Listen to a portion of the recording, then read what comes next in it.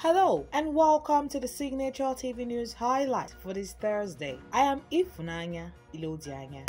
President Muhammadu Buhari has departed Abuja for Dubai to attend the Expo 2020 in the United Arab Emirates, aimed at creating an environment for Nigerians to join over 190 countries before true and meaningful partnerships. According to a statement by the president's spokesman, Femi Adesina, on Wednesday, the Expo will provide an opportunity for Nigerian delegation to highlight significant strides in the economy in the last 6 years as a basis for making the country an important destination for foreign direct investments. Other top government officials who accompanied the president were the Minister of Foreign Affairs, Industry, Trade, Investments, Finance, Budget and National Planning, among others.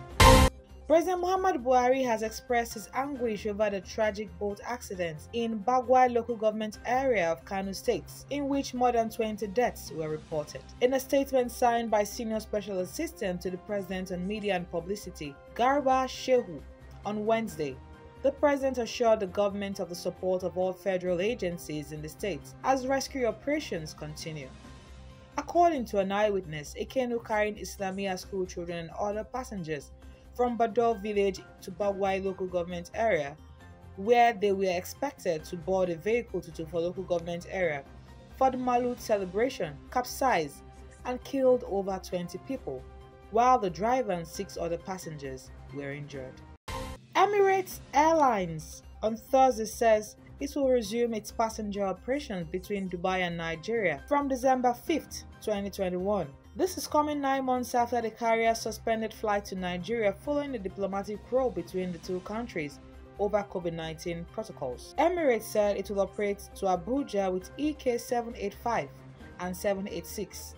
EK 785 will depart Dubai at 1100 hours, arriving in Abuja at 1540 hours. The return flight EK 785 will take off from Abuja at 1900 hours, arriving Dubai at 0435 hours the next day.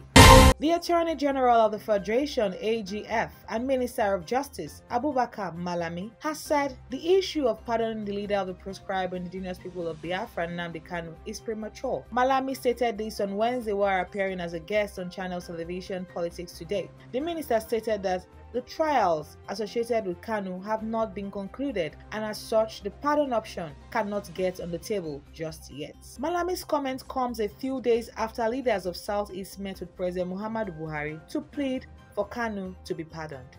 Super Eagles assistant coach Salisu Yusuf has been appointed as the technical advisor of Nigerian Professional Football League (NPFL) Giants Kano Pillars. He was unveiled on Tuesday by Governor of Kano State, Abdullahi Umar Ganduje, who was represented by his deputy Nasir Yusuf Gawuna, stating that he will return the club to its rightful place in both local and international football. The coach, who is popularly called the Black by his timid fans, was charged to bring his wealth of experience to bear on the club. Salisu is now having his third time with Pillars, having coached the team in 2 previous occasions, in 2007 and 2010. Salisu, who was handed a 1-year ban in 2018 by FIFA over bribery, was reappointed as assistant coach of the Super Eagles in October 2021.